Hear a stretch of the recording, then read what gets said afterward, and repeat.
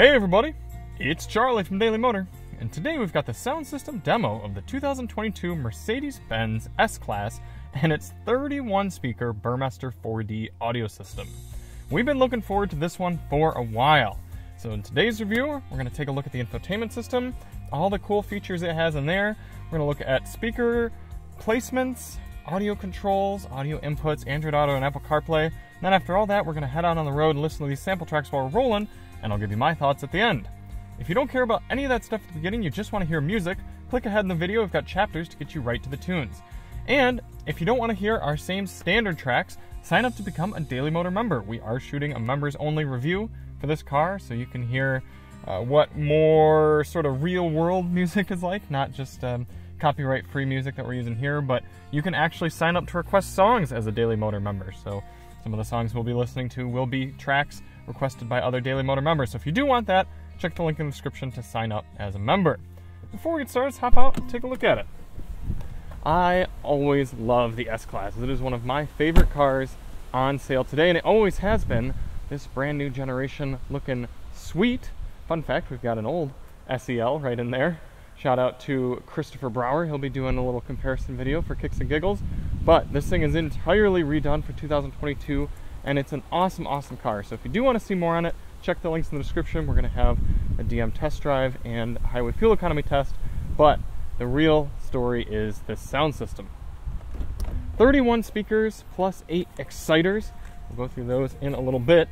But we always do this test with lossless, uncompressed WAV audio files on this USB stick plugged directly into the system, and high-quality Roland binaural microphones in both of my ears, giving you the most realistic audio system demo on YouTube.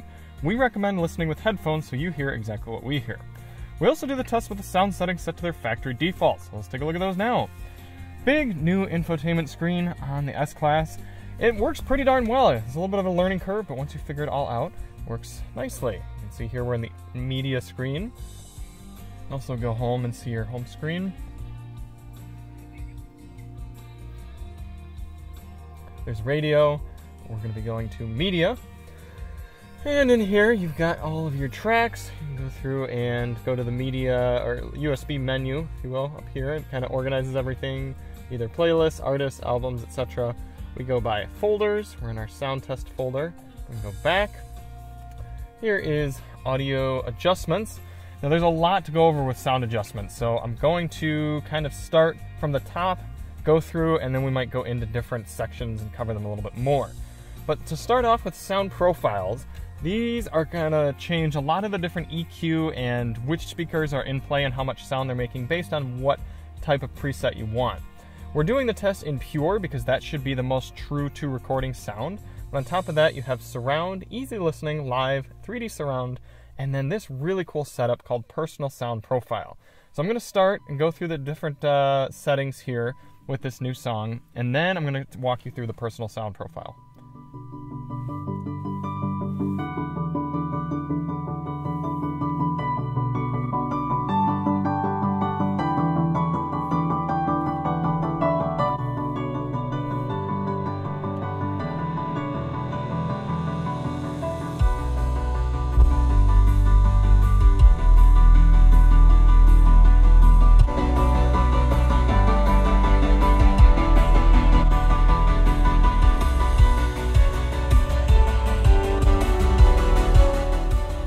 What personal sound profile does, and this is really cool, I've never seen a car that does this. Right now, I have it set up to be fine-tuned with exactly my preference of music. So let's go back to pure. It's playing right now, and then I'm going to switch to my personal sound profile so you can hear it.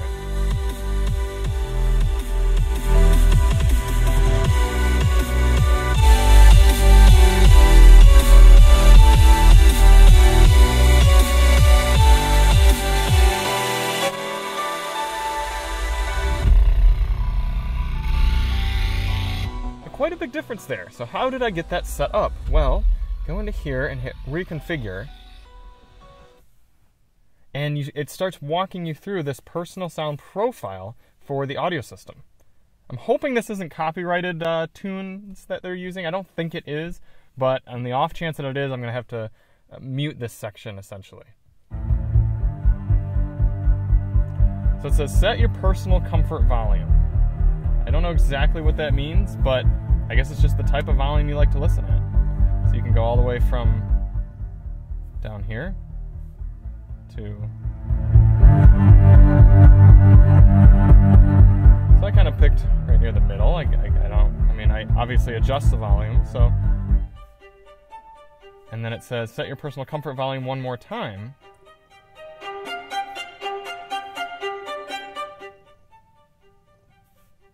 So obviously this is for more of kind of a high-end sound. I'm going to keep that right near the middle too. Now they're playing together and you can balance back and forth.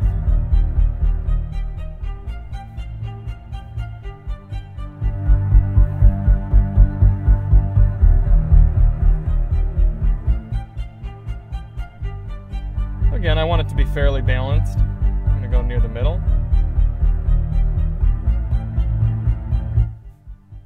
So set a volume which you find to be low. Again, I think this is fairly ambiguous, but I would consider this to be a low volume. Maybe a little bit up from there. And then set the sound which you find to be balanced. So I think this is to make it so when you do turn the music down, you get kind of a preference in how you want it to sound.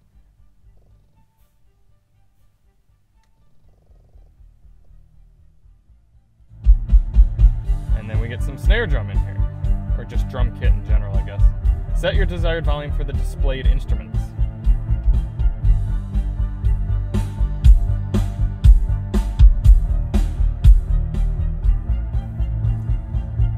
I like a good amount of drum, so I'm actually going to choose a little bit higher up for that. And then here you get kind of a quadrant between bass, speech, brilliant, and intensive. You can go all the way around. More bass, focused, speech, so it's kind of mid-rangey, brilliant, and intensive.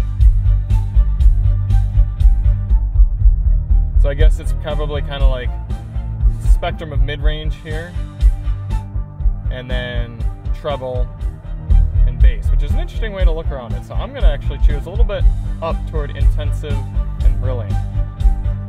Probably right there. Then you've got surround and 3D settings. So surround kind of makes it how far around you is it, and 3D is sort of how high is the music, high and low.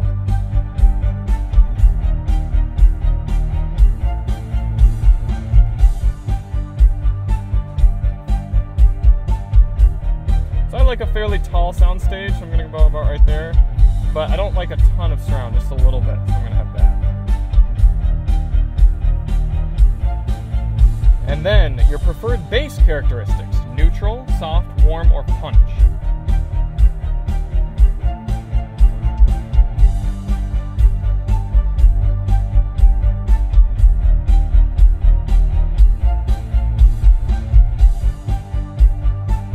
Go with soft. Now we can compare. This is my personal profile, and this is pure.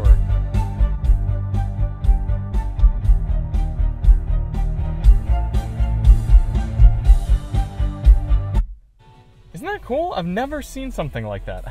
I think it's so cool, not only to get your sound personalized for what you want it to be like, but also people like gimmicks at this price point. I mean, you're paying $140,000 for this car. You might as well get some gimmicks, and that is a good gimmick. Okay, so that's sound profiles. Let's go down to your standard equalizer. You've got bass, mid-range, and treble. Let's go through those now. Oh wait, I should switch back to pure. There we are.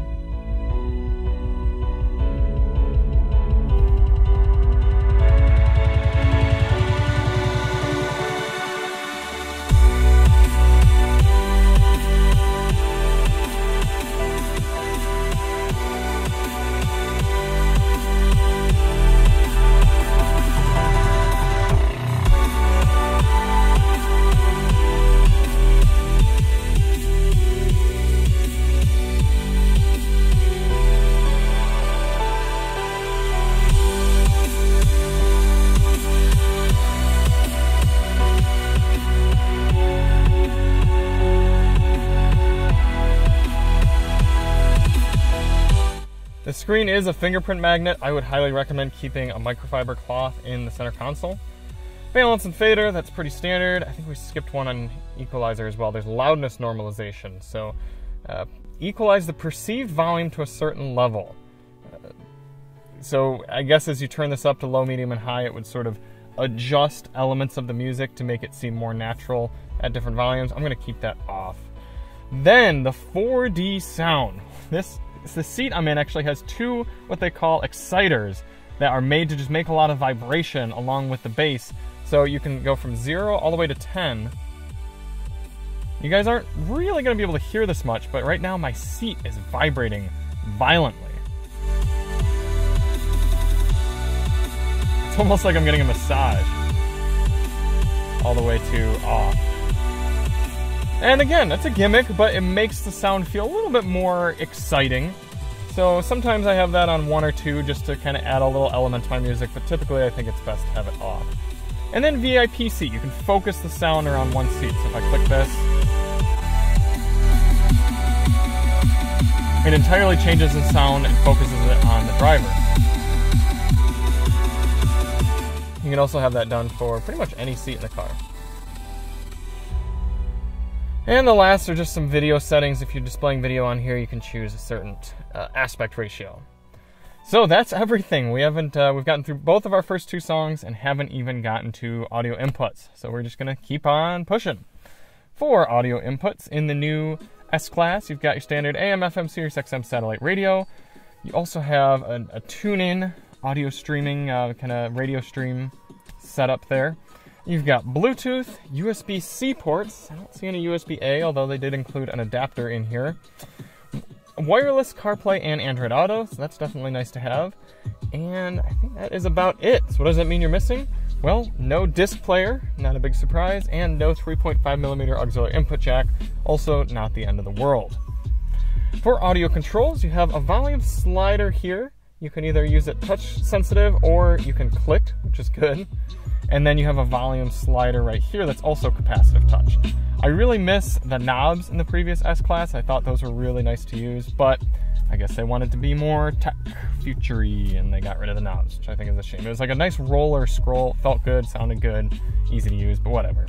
Track selection, you've got the screen, and then you've got your convoluted way of using the swipey swipes on the steering wheel. Either side, this left one controls the front screen, the right one controls the middle screen. You got to be on the right screen to do tracks. Would be nice to just have a physical control right here, but again, they're trying to be all future-y. Speaker locations. This is a big one. There's like 1700 watts in here, which I don't usually say wattage, but I feel like a lot of you probably want to know. More importantly are the speakers. 31 normal speakers and then the 8 exciters that vibrate the seats. And you can see when you turn the media off, can we do that from here? I actually don't know. What happens if we do that? Look at that, the tweeters roll in, and then when you turn the music back on, the tweeters roll back out. That is so cool. These things look the part and sound the part. A lot of speakers. Let's see if I can go through and get them all on the first try. Starting in the front, 1, 2, 3. There's a woofer up under there, 4, 5, 6. In the seat, 7, 8. And then I guess we gotta do the other side. 9, 10, 11, 12, 13, 14. Ooh. Oh, wait, there are 2 more up there. 16, 17, up in the ceiling. And then, up in the ceiling again, 18, 19, right here.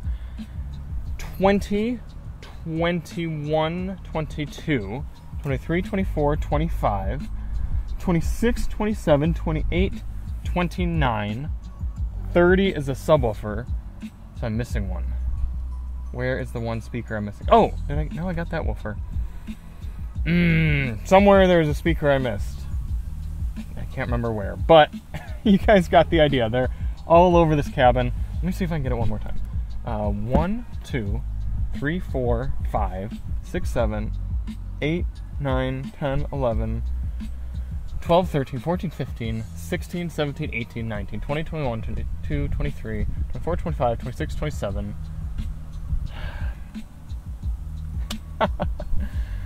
Well, that's close. There's a lot. You just got to take my word for it. There's a big old subwoofer right in the back. Android Auto and Apple CarPlay demonstrations. Start off with Android Auto. There we are, wirelessly brought up there. Android Auto takes up a lot of screen, but you still get your climate down here, and it is the widescreen Android Auto setup. So you can see we've got Waze maps going in the middle, and then our audio on the right side. And if we click, those kind of flip-flop. You can also bring up Google Maps, and then if I were to click audio, Google Maps would go up on the right side. So that's pretty cool. What else do we have? There's your home screen with all your apps and settings. All right, how about Apple CarPlay? There we go, Apple CarPlay brought up. I'm having trouble loading the maps right now since we are using the wireless CarPlay, but you can see it takes up a big part of the screen and looks very nice. There are your settings, Apple Music, and like I said, there's maps, although nothing is loading. Okay, that was a lot, but let's get this thing out on the road and listen to the rest of the tracks. One more thing I forgot to do while we're back at the garage is this is obviously a car that's going to be used for a lot of chauffeuring, so you all should hear the sound a bit from the back as well. So let's turn up the music and get in the back seat.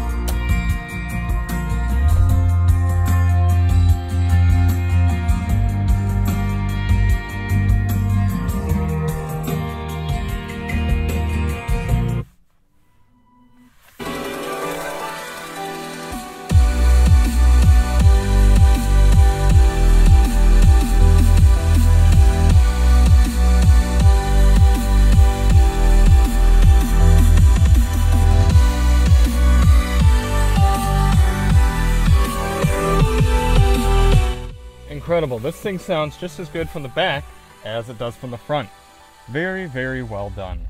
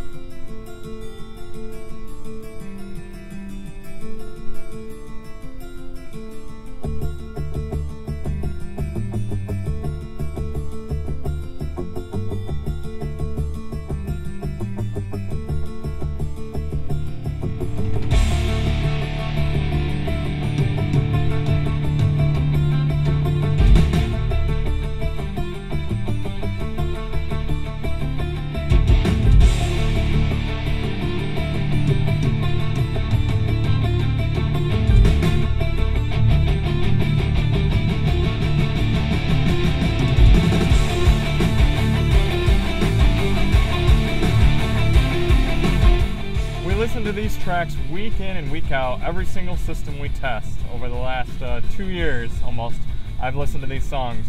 And therefore, there's some systems handle them really well, some systems don't, some handle certain songs better than others. So it's cool to get in this and hear every sound of every song exactly how it should be. The highs sound crisp, the lows are powerful, every instrument sounds as it should. It's almost like a highlight reel of all the different systems we've tested kind of combined into one with just their merits. Really, really impressive. Turn the music down and listen to the S-Class at 70. I do apologize that it's raining in this section of the video. This is the last day we've got the car, and it's just kind of how the weather is this type of year, so we got to roll with it. Remarkably quiet in here, no surprise there. This next song, a little bit in, we will turn the bass all the way up.